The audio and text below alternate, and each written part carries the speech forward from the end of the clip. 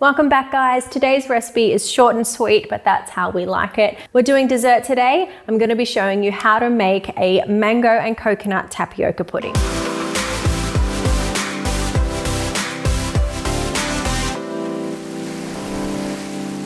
This is a simple and summery dessert with just 4 ingredients. We're going to get straight into it.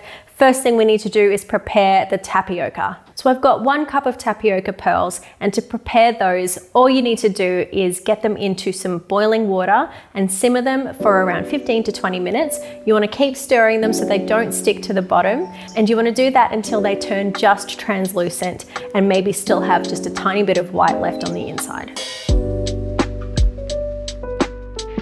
Simmer for around 20 minutes or until they're mostly translucent with just a little bit of white left. Then you can turn off the heat, cover the pot with a lid and let it sit there for 5 to 10 minutes or until all the white has turned clear. After that, pour the tapioca pearls into a sieve and rinse with cold water. Then pour them into a large bowl filled with cold water and allow them to cool down completely. You can keep them in that water until you're ready to use them.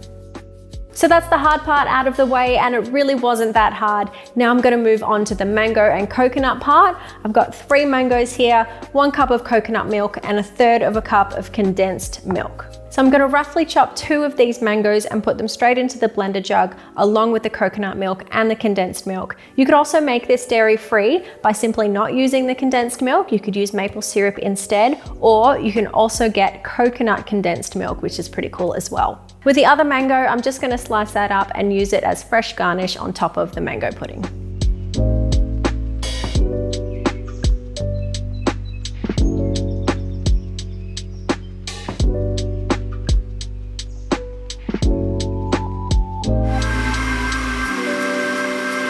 Strain off the tapioca pearls once again and then pour them into a mixing bowl. Then you can pour the mango mix from the blender jug into the mixing bowl with the tapioca and mix them together to combine. This is the perfect dessert to serve a few or many. Today I'm just going to serve up 2 portions straight up into these glass jars, which looks really fun. Top them with some fresh mango, and with the rest of the mix I'm going to pour it into one of these Luvele fresh vacuum canisters, and that's going to stay in the fridge for up to 4 days, keeping it nice and fresh.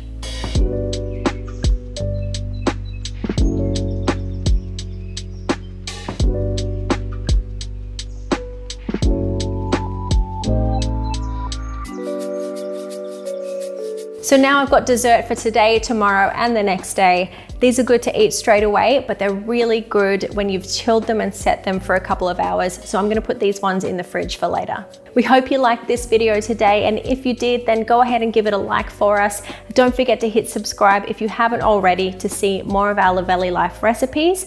Give this one a try for yourself at home and let us know what you think of it in the comments section below, and we'll catch you again really soon with another great recipe.